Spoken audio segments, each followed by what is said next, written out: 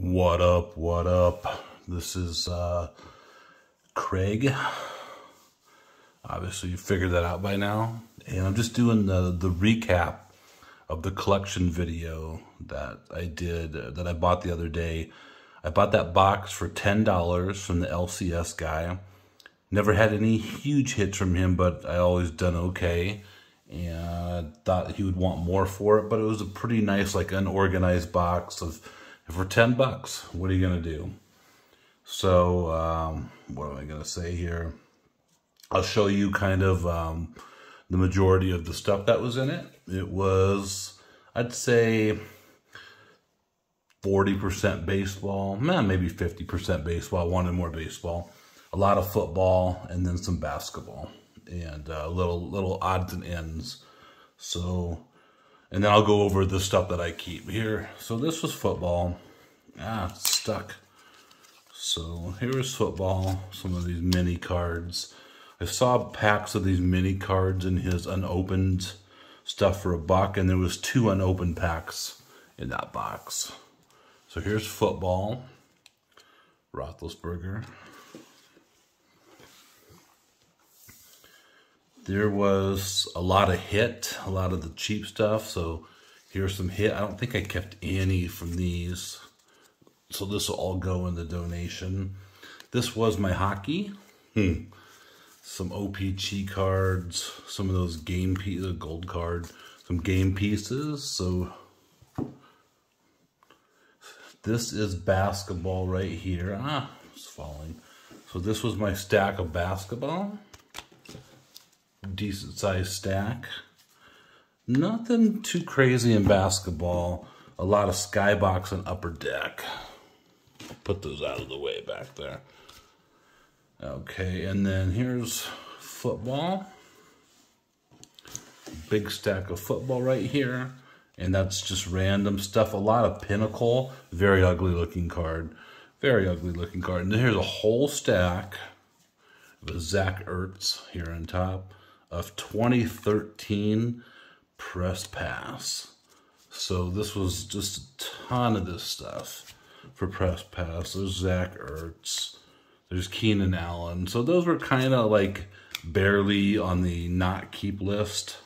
They're good players. They're just not like that valuable to have. I'm going to show you over here. This is baseball. Those 3 big stacks right there. And then I have some other stuff set aside right here. Just in regards to the baseball, I found some 2011 as there's a Yadi and Molina card on top of the stack there. It wasn't the update, but I did find what looked like a couple packs of 2011. See this Jeff Bagwell. I've never seen these play ball cards before from Upper Deck. There was the nice mix, mostly older stuff. There was some 2021 playoff contenders here. There's Heritage, there's Upper Deck, there's nice variety. That's what I like about it. There's a lot of, most of these cards I really haven't had in the other collections before. I set these other ones aside here. Here is 2012 Bowman. Nice little stack of this, Joey Votto, Prince Fielder. So these are all cards that I'm going to keep in my keeper baseball stuff. And some Gypsy Queen, Strasburg. These are just some of the stuff. There was, I set this aside because I'm still actually hand collating the 88 Donruss set. I know I need the Cal, I think I need the Cal Ripken for it. One of the few cards, so I set that aside. There was a stack of Upper Deck NASCAR. You see the Tony Stewart card, a weird kind of blue. It says Upper Deck MVP. I've never seen these before. So I put those aside. And then this, I love these Upper Deck Masterpiece card. They're like a portrait finish, like a canvas. Dice Key, I think that's his rookie. I think that's, there's 100 pens. I think there was a Lincecum in there. So I looked these up. These are like $450 a box. So it's a really big gamble. You have to hit a nice auto and some nice numbered parallels. So I was wanting to buy a box of this. I love these cards. I always like these, but that's too much. So I'll put those away. So let's start with the stuff I keep. I originally did 2 30-minute videos on this, and I wasn't very entertaining. I don't think it was anything too exciting, not really enough to justify that. So I figured I'd just erase those and do a recap video. I kept one hockey card, Mario Lemieux. I didn't really go, it's one of these game cards, playoff card game, not worth anything, but I hold on to Mario Lemieux. So one hockey card. Basketball was pretty weak. There's a Patrick Ewing card. I don't even think this is not a rookie. It's an early Kevin Durant. There's a Barkley card. A couple David Robinson awards. And then, what is this? 1982 basketball cards. So those are the only thing that I kept for basketball. Here is football. Excuse me. There's a couple questionable ones here. Once again, those Topps Magic, these mini cards, that there's a couple unopened packs and 1 or 2 open ones. I don't even know if I'm going to hold on to the Larry Fitzgerald. There's an AJ Green blue. Like, these are kind of, I'm probably just going to throw these back in the donation pile for football. Let me do that real quick. Here's a Drew Brees, the Joe Flacco. I don't know why I held on to that. Hold on a sec here. Let me put that away. I think that was a mistake. Then there's a Dez Bryant. I think that's a mistake too. So here's an Earl Thomas rookie card. He's a defensive player for Seattle. I saw something on YouTube not too long ago. Like, here's like low-end player, not low-end players. Here's some people that you could hold on to for the rookie cards, and they listed Earl Thomas. He may end up being a Hall of Famer. I know him pretty decently from football. He's a good defensive player. His career's getting up there in years, so I'm going to hold on to the Earl Thomas rookie card and see. Here's, remember Aaron Hernandez? Aaron Hernandez. Okay, I like to keep the old players, Lynn Dawson. There's an Adrian Peterson card. The only Tom Brady, and one of the things that he mentioned when I bought it was like, oh, there could be some Tom Brady rookie cards in there. Look, this is the only Tom Brady, and it was not a rookie card. Luke Kuechly rookie card. I'm going to keep that for my rookie collection. He was a really good defensive player, retired early. There's an Aaron Rodgers. So these are the really terrible pinnacles. There's a lot of these for football. Steve Young, Warren Moon, Lawrence Taylor. There's 3 Barry Sanders. A card that I've never seen before.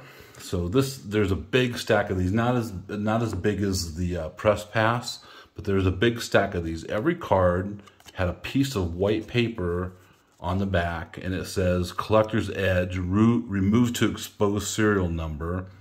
And they say patent pending. So they're trying to make it like these were really like crazy rare and like gonna be valuable. So it has this piece on the back of every card, and then you pull off the serial number, if you can read that there barely, 97,926, and all these cards were in the 90-something thousand.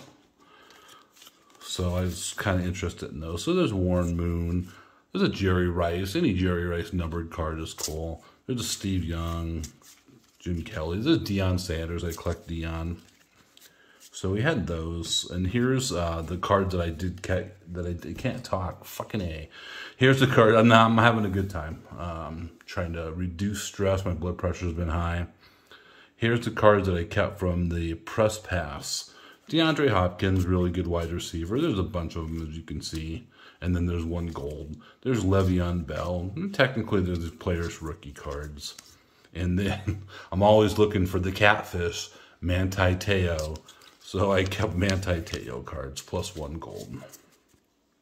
See if I can maybe send those off in the mail to him, asking him to autograph it as catfish.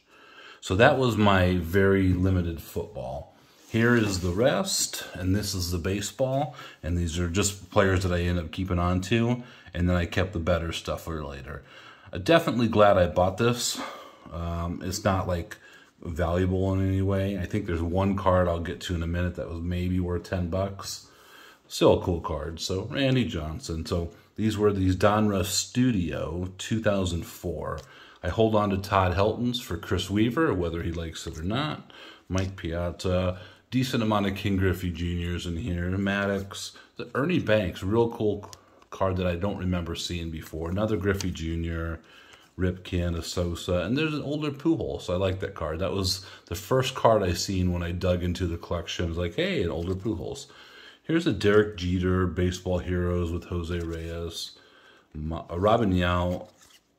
I don't think I'm going to keep the Felix Hernandez. Let me take that out.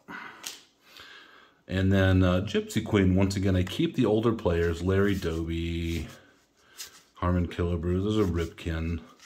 I keep the stadium card. So here's some of those upper deckers. A Scherzer, a Ballpark, Miguel Cabrera. So when I sell stuff on eBay and I sell like team lots or player lots, if I have those extra stickers or stadium cards for the team, I'll throw those in there. There's Verlander, that Cabrera again. Very, very low-end rookie card.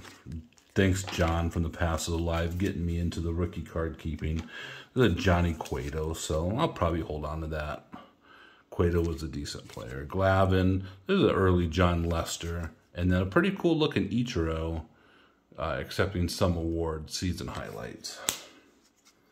So here's another Verlander, that same Cabrera. There's a Chipper Jones StarQuest card. That's pretty cool. Here's another Helton, Tony Gwynn, Kershaw. I don't know about this Votto. I'm going to take the Votto out. Here's a Brandon Belt rookie card, the Baby Giraffe. Buster, a couple cards there for Clint. Jose Altuve. Here's some of that 2012 Bowman sale. An earlier Francisco Lindor card, so that's cool. Strasburg. Yoenis Cespedes. This is kind of probably one I won't maybe end up keeping. Here's an Aroldis Chapman Topps Chrome rookie card. That's nice. Hold on to that. Here's an Ichiro Chrome card. Here is an Eddie Matthews. Shout out to Criterium Racer Lee. So Eddie Matthews, Adam Dunn Heritage card. And then these strikeout leaders, batter leaders, another Buster in there. So give me a sec here. Get these organized. Here are those upper deck masterpieces. Joe Morgan. There's Lincecum. I think that may be his rookie card, considered a rookie by that year. Yastrzemski, Jim Palmer, Harmon Killebrew. I always get Harmon Killebrew cards. Manny Ramirez. There's a Pujols. What else do we got here? Jay Bruce. That's kind of borderline whether to hold on to that for a rookie card. Mazeroski. There's a Helton. Really beautiful cards. If you get a chance to see these cards, if you haven't seen them before, or pick up a pack or something, try the 2007 Upper Deck Masterpieces. Very beautiful cards. Randy Johnson. Here are some really kind of cheap lower end cards. I think this may be the box that, like, miniature blaster box cards that I bought of Score. Smoltz. Ricky Henderson in an Angels outfit. That looks weird. There's a Todd Helton rookie card there for Chris Weaver. What is that got? Is that a gold? Gold on the back. There's something down there. Certified Pinnacle rookie card. Oh, that's because it's the rookie card. So there's a Helton. Clemens, Maddox, Gwynn, another Griffey Jr., Frank Thomas, Gwynn. Here's a King Griffey Jr. I don't remember seeing these honor roll cards. Two different Frank Thomases. We have these are Upper Deck. It says first edition. I don't know what these are exactly. Verlander. Dexter Fowler rookie card. Another borderline rookie, whether you keep it or not. There's a Clayton Kershaw. King Griffey Jr. in the White Sox uniform. And I don't remember seeing these before. I really like these. These are Upper Deck artifacts, MLB artifacts. There's Manny, there's Chipper Jones, there's the King Griffey Jr. in the Reds, Ichiro, and Pujols. So there was a couple packs of newer stuff, and These are really, really cards. They're rookie cards, so I hold on to them. I've never heard of Simeon Woods Richardson. These are Panini contenders. Christian Javier is a Trevor Rogers rookie contenders. We have some other, like, we have a Giancarlo Stanton mini, King Griffey Jr. Upper Deck X Fractor card, whatever. There's a mini Ty Cobb. There is Ichiro, Jim Palmer, and a Verlander. So nothing crazy in there. The best of the remaining cards that I got was, and I don't know why I put this one in a top holder, but this is a Mike Trout 2013 Heritage Batting Leaders card with Cabrera, Beltre, and Trout. So 3 Hall of Famers on it. It's an earlier Trout card, so that's cool. I'll hold on to that. It's a $5 card is all. Here is an A-Rod card. Big League Challenge Donruss Studio 2004. And it's numbered out of $4.99. So it's always nice to get a numbered card. Nothing crazy there. It's a $1 card. And then the last of the better cards was, I got pretty excited when I saw this one because I thought it was going to be worth a little bit more, because I know for a while that there was a kind of run on Mike Trout second-year cards because people couldn't really afford the rookies and they were getting the second-year cards. So I found a 2012 Bowman Mike Trout, and that bottom corner has a little thing with it, but other than that, the rest of the corners are good. It's good left to right, top to bottom. I'm not going to try to sell it or anything. It's just good for the collection. I probably had this at some point, but I probably sold the Trout. So a second-year Bowman Trout. Pretty cool. I will take it. Probably a $10 card. And just remember, things could be worse. Everybody, hope you're doing well. This was my collection, so that was it. Things could be worse. Your name could be Brian Bocock. At least his last name didn't start with an M. And he's a giant. I'm sure Clint collected his cards. Anyway, thank you very much. I appreciate you watching. And I just need Collectorholic. Even if you're going to give me a fake address, give me something. Let me send off that box that you want in the collection. Hope everything's well. But talk to you later. Bye.